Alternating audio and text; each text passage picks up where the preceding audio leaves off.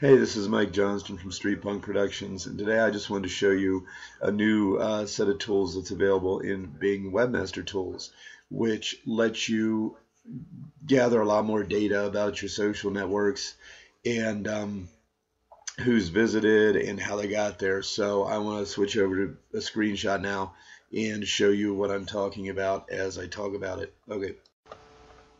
All right, here we are in Bing Webmaster Tools, which if you have a website, you should have an account at Bing Webmaster Tools and Google Webmaster Tools. If you don't, go get one.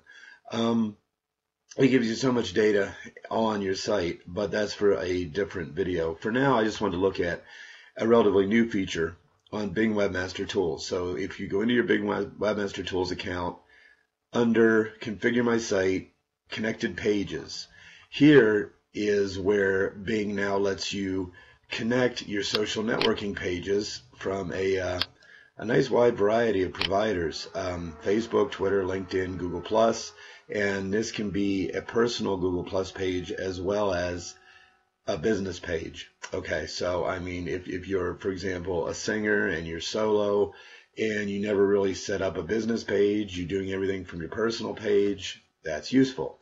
If you have an app on Microsoft or Google Play, you can also track things there.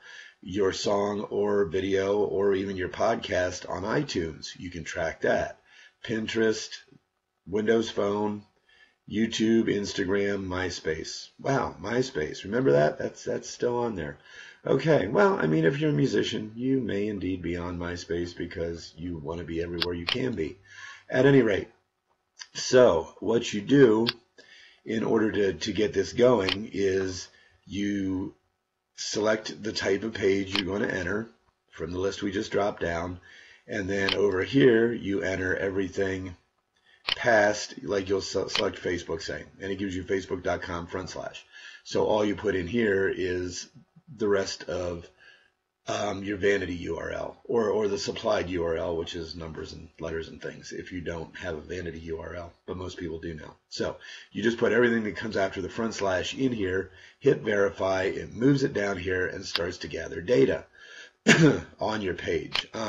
And this is, I just set this up a little bit ago, so it's not gotten a lot yet on mine. But at any rate, I thought I would show you. I set up Facebook, LinkedIn, Google+, Pinterest, YouTube, Twitter. Okay. And this says not verified, and the reason why, which is interesting, it says, we did not detect your website URL in the page you are trying to connect. Okay, well, that is my LinkedIn company page, so I'll have to check that out and see why my website URL isn't in there, because you would think it should be. But anyway, that's the reason it gives in both cases. And with Pinterest, this is my personal Pinterest, and I know I uploaded a couple of videos I did to Pinterest, and there's random pictures and things. So, I mean, I can understand that. So it had no problem connecting to YouTube, Twitter, which is my company page, Google+, my company page, and I think I recently added my personal page on there, although that might not show up yet. At any rate, and my company Facebook page. I'm sure you can do a personal Facebook page as well. It's, I just didn't. But anyway, for the purposes of what I'm doing here, I didn't really have to. Now, I just want to show you what kind of data you can get from this, which is the important thing. Once you have it connected, it will get you how many clicks that you got from search, how many times you appeared in search. Okay, and these are really important because if your profile appeared in search 5,000 times and you got one click, there's obviously things you need to do to improve your listing in order to make it more attractive to people when you appear in the search. In this case, I appeared in search 6 times and I got one click. Well, that's not too bad, 1 out of 6. Okay, so what can we learn from this? If we come over here and we click on the number of times you appeared in search, it shows the date range it's going from, how many clicks from search, where you appeared in search, and it'll give you a little graph here. And if there's a change, if you're doing better than the last period that you check, it'll show you. If you're doing worse, it'll show you, because this is all data you really need to know if you're trying to promote your brand on the web, month to month, day to day. How am I doing? Is it getting better? Is it getting worse? Can I identify why? What can I improve? These is, a constant thing you have to go through. Now, down here at the bottom is the really interesting things, because it shows you search keywords. And because I have such small numbers, there's nothing that shows. If I let it go for a while and it has more in terms of traffic, it'll show these things. Why is this important? Because if you know the keywords that people are using that actually find you, then it kind of shows you where you can concentrate your efforts. If people are finding you through searches for rock music video, okay, well, that's a good term to use. We should keep using that. And then we can go over and look at the data on keywords in the Google Keywords tool, which is within AdWords, which is also another video.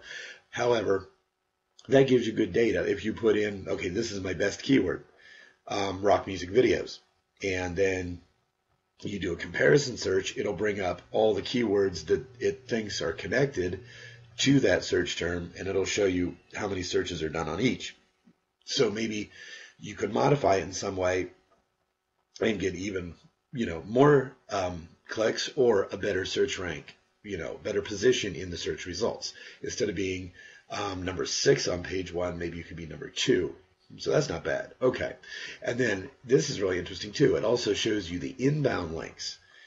And this is really hard to get, for most people, because you can look on the data on Facebook or YouTube or whatever, and it doesn't really show you how people got to you. It'll show you, some demographics and how many clicks you got and things like that, but it doesn't really show you where they came from. And that's really important, because if, for example, your music video is on 5 music blogs, and 50 of your fans put it on their personal page, that will show you who all is promoting you, so that you can try to establish a better relationship with them and keep that promotion going.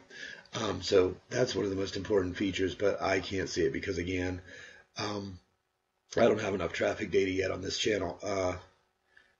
And it just says the feature displays the inbound links Bing is aware of, pointed at URLs on your web page.